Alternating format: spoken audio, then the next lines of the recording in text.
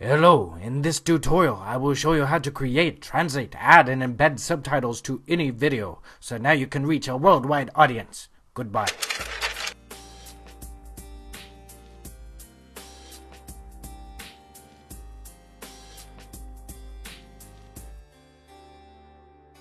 Longtime Tinkernut fans will note that I've covered topics like this in the past.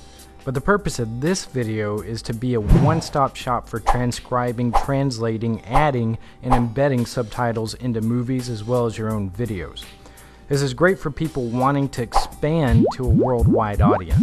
I'm breaking this down into 4 sections: transcribing the video to subtitle files, translating these subtitle files into different languages, adding the files to your video, and then embedding the files into your video. The first step is the most difficult: transcribing your video. Transcribing means to write down everything that's said in the video and when it's said. If it's a video you created, then YouTube makes this step a lot easier, because every time you upload a video to YouTube, it automatically transcribes it for you. To see the transcription, just go to your video page and select Edit Captions Subtitles. From here you can download the captions to your computer and then open them up in a text editor to change them. Because as helpful as YouTube is in making the captions, they're rarely ever accurate to what you're actually saying, unless you can tell me what an include condo race tap is. If it's a popular TV show or movie, you can try downloading an SRT for it at moviesubtitles.org. Or you can create your own using the TV and movie scripts found at simplyscripts.com to provide the accurate dialogue. If you downloaded your caption file from YouTube, you should notice that it's in an SBV file format. This is YouTube's proprietary subtitle format.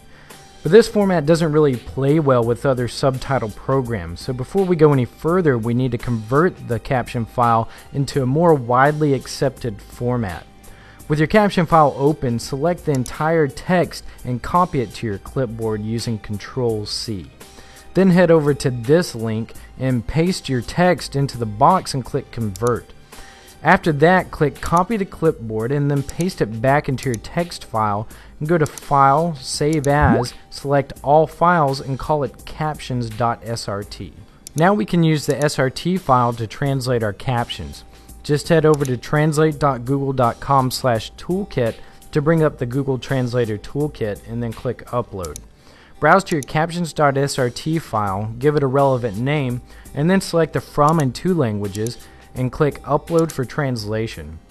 After it processes and you see the results, you can click Share, Download, and download the translated file. When you have all the translations you want, you can start adding them to your video. If it's for your YouTube video, you can just upload them to the captions and subtitles page that we were at earlier.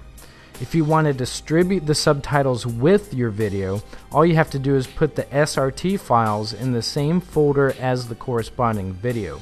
Most media players will auto-detect them and add them to the video. If it doesn't, then you should be able to go to your video settings and choose the subtitle track manually. If you want to embed the subtitles into the video, then you'll need some special software. If you use Windows, the best program to use is called Subtitler, which you can find here. Before you can use Subtitler, you'll have to convert your video to AVI format. You can use a free program such as Format Factory found at formatoz.com, and then you can follow the instructions here to convert it to AVI. You also want to download and install Virtual Dub and extract it. Then you can download the Virtual Dub subtitle filter and extract it to your Virtual Dub plugins folder. When you've got all that done, open up Subtitler, hit Ctrl-O on your keyboard, and navigate to your captions.srt subtitle file, and then click Open. Then hit Ctrl-P on your keyboard and find your AVI video file and click Open.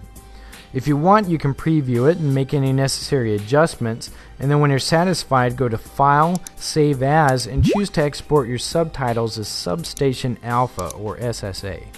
Then click OK and Save. Now go to File again and select Embed Subtitles. Under Virtual Dub's folder, browse to where you extracted Virtual Dub, and then under Output Video File Name, you can choose where to save your video. If you only want to render part of it, you can check preview mode and select an amount of time to render. Otherwise, click next and OK. This part will probably take a long time, but when it's through, you should have a video titles embedded into it. Alright, be sure to check out Tinkernut.com on Tumblr, Facebook, and Twitter. That's it for this tutorial. For more, go to Tinkernut.com.